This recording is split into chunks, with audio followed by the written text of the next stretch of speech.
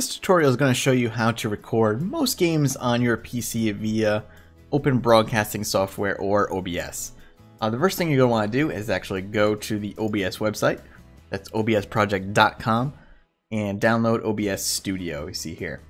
Once you have that downloaded and installed, you should be able to open it and get a window that looks kind of like mine. Now it may look like this, may have these two windows here. If you're looking at my OBS window, you just click the studio mode and go to the basic window here.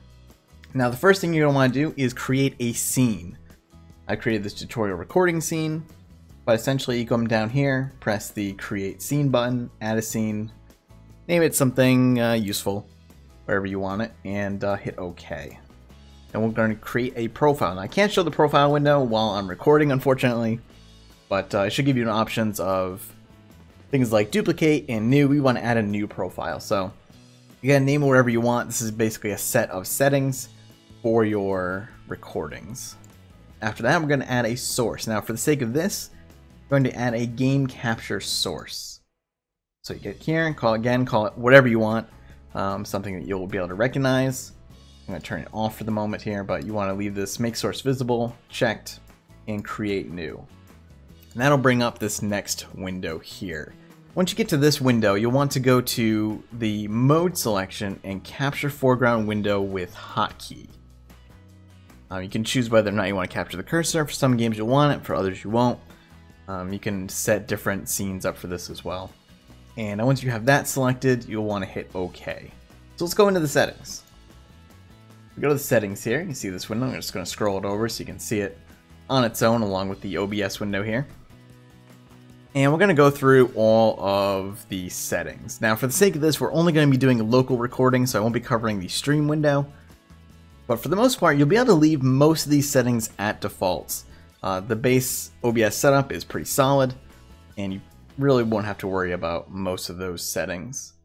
We'll go down to output. Again, we'll only be doing local recording for this, but you can see the streaming settings are here as well. Now you'll want to set where you want to record this stuff to. You can set this individually per profile. Beyond that, you want to go for recording quality. I typically go with indistinguishable quality. It's a large file size, but it's not as large as a lossless file, which is incredibly huge. Definitely always go with MP4 recording format. That's essentially what is used everywhere and is easily uploaded to YouTube. And for the encoder, I typically prefer the software encoder, which uses your processor. However, if you have a very, very good video card, you may sometimes want to use the hardware recorder, depending on what you're recording. Some games I use the hardware recorder if they're not well optimized for the processor. So if we go into audio, again, you want to be keeping most of these settings the same. The most important is that you go to desktop audio device, make sure this is set to your specific one. I find that setting it to default doesn't always work, even if your default is set in Windows.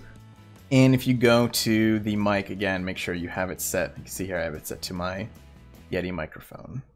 Now going to video, I won't be able to go through these again because I'm recording, but essentially you want to set your base resolution and your scaled resolution.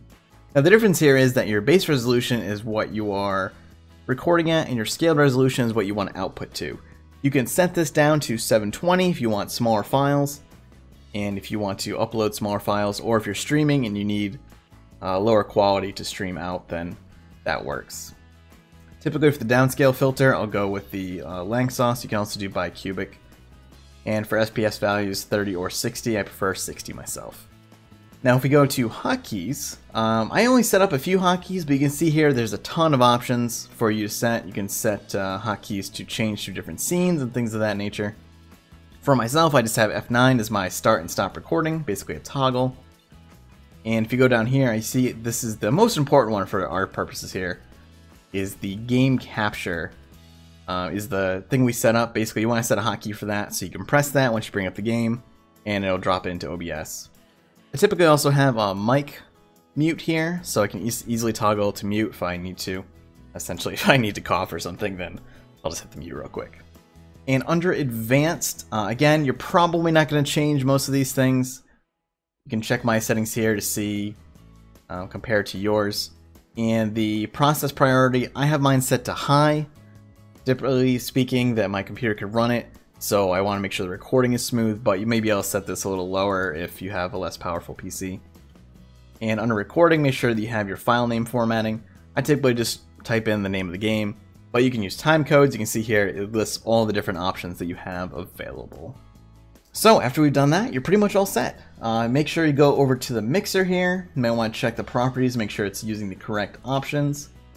And as an example here, if I just went over to my other scene, my default game scene, you will see Dark Souls pop up on screen. And that is using the game capture, and essentially it is good to go. It is already recording. In this case, you would have to press your hotkey and then start your recording, and you're good to go. And then when you're done, just hit stop recording.